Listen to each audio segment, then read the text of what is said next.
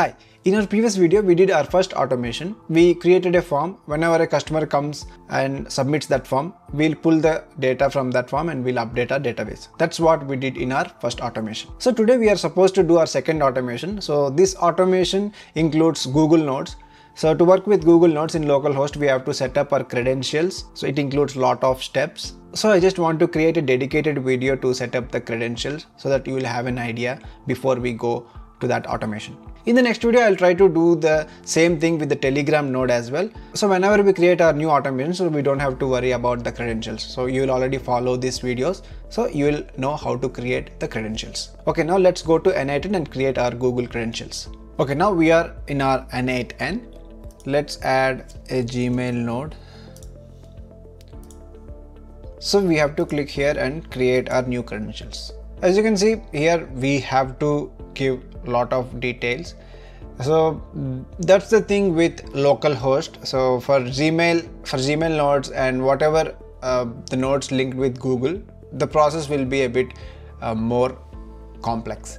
So if you are working on cloud environment, then you just have to sign in with your email, then you are good to go. N8N will take care of these authorization URL, access token URL, whatever it has to do, then N8N will take care of you.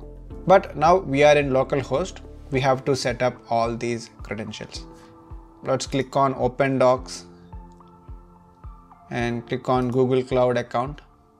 So you have to just sign up with your email and click on console here.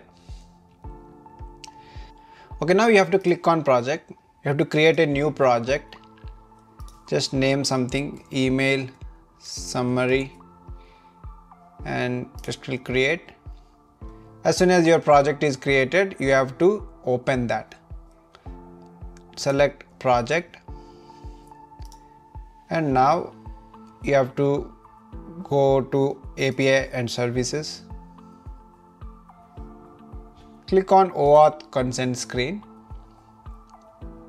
Get started. Give it a name. Let's say email summary again. Just give your email and click on next. Click on external, next. Contact address would be the same email.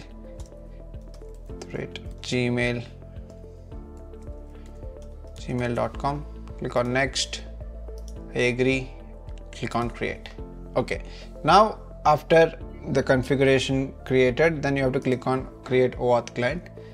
Select the application type as web application. Just name it as email summary again. Now you have to add authorized redirect URL. So this is what we have to get from N8N credentials. So here, this is the OAuth redirect URL. You have to copy this. Just click on paste it over here and create. So now you will get the client ID. Just copy the client ID and paste. Okay. Now click on this email summary again. That is our client. Just click on copy. So this is our client secret. You have to copy this and paste it over here. So now our client ID and client secret credentials are set. Okay, you know what? When I first used these nodes, when I first created the credentials for Gmail node or Google Drive node, I just have this OAuth redirect URL, client ID and client secret. But these two, I never came across these two URLs. So I just asked ChatGPT and it gave me this link. You will find this here, but I asked it to give the direct URLs, then it gave something like this. I just copied this and I pasted it over here, and I copied this and I pasted it over here.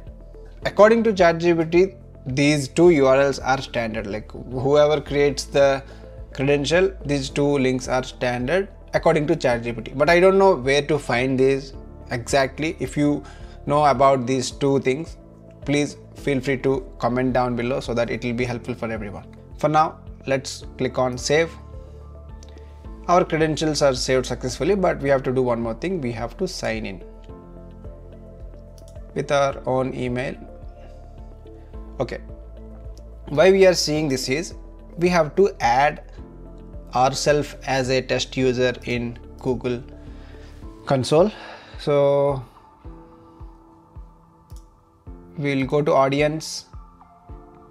I think we are already here, but I don't know why it's, let's delete it and let's add a user again.